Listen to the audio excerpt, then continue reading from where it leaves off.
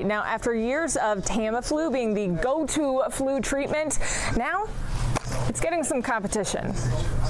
From the first sign of the flu, it's not long before you're out for the count. You can go to bed feeling fine and wake up in the middle of the night very sick. As a registered nurse and health department employee, special project supervisor, Sharon Goforth sees it all too often. Fever, headache, body aches, sore throat, runny or stuffy nose. All a patient wants is a little relief. For years, that's where this stuff, Tamiflu, has come in. It's a 5-day treatment.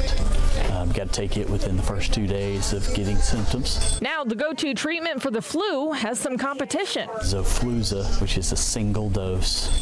You take it all in one shot, also within the first 2 days of getting symptoms. One pill, one time. That's the biggest upside as far as pharmacist Philip Smith is concerned. Most people are terrible, just like everybody else, taking more than 1 time a day medicine. So 1 time, great. Of course, there are trade-offs. Price is always an issue. Without insurance, Zofluza will run you around $30 more than the cost of Tamiflu. Which isn't terrible, especially if you feel terrible. But if you're looking for the most cost-effective option, free is good. A flu shot at a Hamilton County Health Department clinic won't cost you a dime. No excuse. No, once again, it's absolutely free.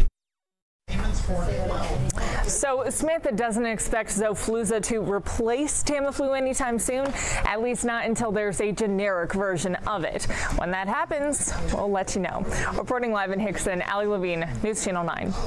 Allie, thank you. Unlike Tamiflu, Zofluza is not recommended for pregnant women or children under the age of 12. The pharmacist we spoke with says that's because those groups were not part of the study.